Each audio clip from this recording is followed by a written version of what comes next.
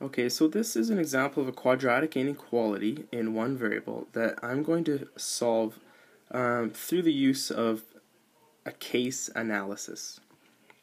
So before I can do that, I'm going to have to factor it. So what I'm going to do is just going to, in this equation, I just don't like the way that it's set up here. I don't really like negative coefficients on my x squared. I'm just not used to factoring those. So what I'm going to do is put everything to the other side so that my coefficient on x squared is positive. And then I can go ahead and factor this. So if I decompose that middle term into those two numbers, 15 and minus 1, I'll be able to factor it. So I can see here that a 3x minus 1 and an x plus 5 are my two factors. So the x-intercepts for this quadratic equation are therefore x equal to a third and x equal to minus 5. So if I want to do a case analysis, I'm going to have to draw a number line.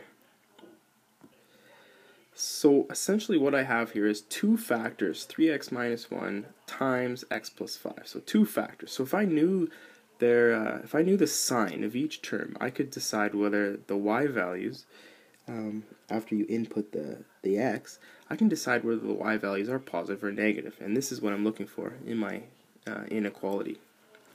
So for example, if I take a test point in this range, like a minus 6 for example, and I go ahead and plug that into this term, minus 6, and see what happens, and I plug that into minus 6 into that term and see what happens, what I'm going to get is two negative values multiplied by each other. And what's going to happen is that's going to turn out positive. So I know that the y values in this data range, okay, the y values are going to be positive. Testing for in between minus 5 and 1/3, I'll just choose 0. That's easiest. And then you can see that I'll have a minus from this term if I plug in 0.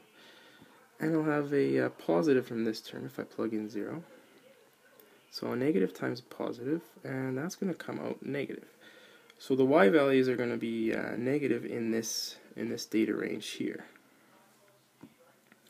Finally, for the last section here, x greater than a third, I'll just pick a value of 2 for x, or 1 for that matter. 1 will be fine. So the first term, if I plug in a 1, that'll be positive, and if I plug in a 1 here, that'll also be positive.